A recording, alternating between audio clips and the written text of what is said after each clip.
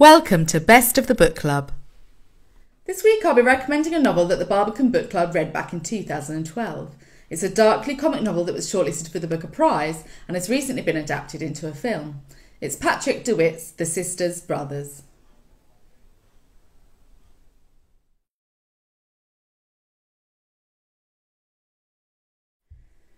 The Sisters Brothers pays homage to the classic Western but with a modern twist. It's full of colourful characters, violence, melancholy and humour. Set in the Old West in the 1850s, we are introduced to two assassins, Eli and Charlie sisters. They've been hired by a rich businessman to travel from Oregon City to California in order to murder Hermann Kermit Warm, a gold rush prospector. We accompany them on this journey, and Eli, the younger brother, is the narrator. As hired guns, the brothers are surrounded by other killers and lowlifes, all out to make a quick buck. The discovery of gold means that everyone is chasing a dream and some will do whatever it takes to get rich.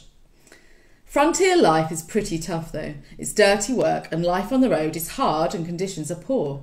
The brothers are trapped in a dangerous game travelling through an unrelenting country. Eli thinks he might have had enough. Is there a way out of this life for him? It's not that he is remorseful about those he has killed, just dog-tired and yearning for something different.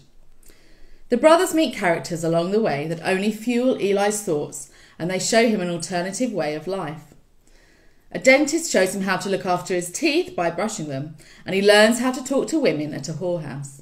He starts to then dream of settling down with a woman. He also becomes more compassionate about his horse. He used to regard his steed as just a means of transport, but when the opportunity arises to trade him in for something better, he decides that actually he should stick with Tub because he has been a faithful animal to him. On their journey, the brothers discuss how Eli is feeling. Charlie, who can be violent and remorseless, often dismisses Eli's qualms and puts it down to the fact that his brother was never cut out to be a killer. However, we do get a sense of the brotherly love between them, and their past is obviously tinged with regret and sadness, and these moments are touching and sincere. Throughout the book there are also moments that are bizarre but somehow believable. Some strange events and strange encounters catch the reader off guard, and the humour is either incredibly dark, light or offbeat. This is what turns a relatively simple story into a masterful account of a reluctant assassin in the Wild West. For the majority of the book group, this was their first Western, and some were worried it wasn't going to be for them. We all agreed, however, on what a masterfully told story it was, with superb dialogue spoken by vividly entertaining characters. The novel is strange, quirky and oddly captivating, and those who were worried about reading a Western found it a pleasure to read and were glad they stepped outside of their comfort zone. The author does a great job of capturing the period, the violence and the life on the road.